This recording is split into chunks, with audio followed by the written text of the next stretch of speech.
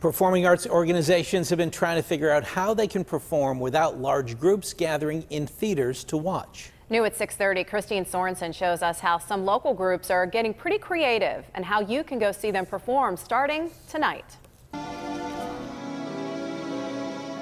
The show must go on, and it is outside, where coronavirus is much less transmittable. Pittsburgh Ballet Theater's new artistic director, Susan Jaffe, can't wait for the ballet to open in this open-air theater tonight. When the lights go on, I will probably start to cry, because I have to say, I have been so starved myself for live performing arts.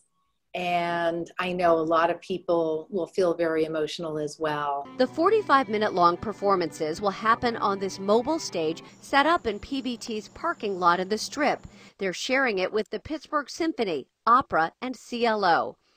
The ballet bought the stage for $700,000, and it's almost paid for with grants and donations.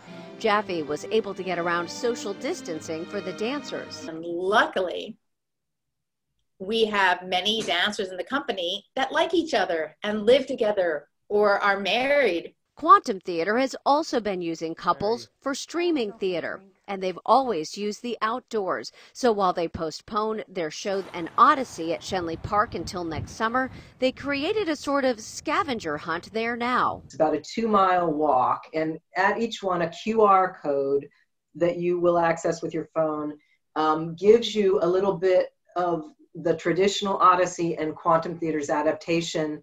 And starting tonight, City Theater presents a drive-in arts festival at Hazelwood Green with live comedy, jazz, magic, poetry, and more over the next several weeks. You'll sit in your car and watch the live performances on stage and on a big screen with sound through your radio like a drive-in movie.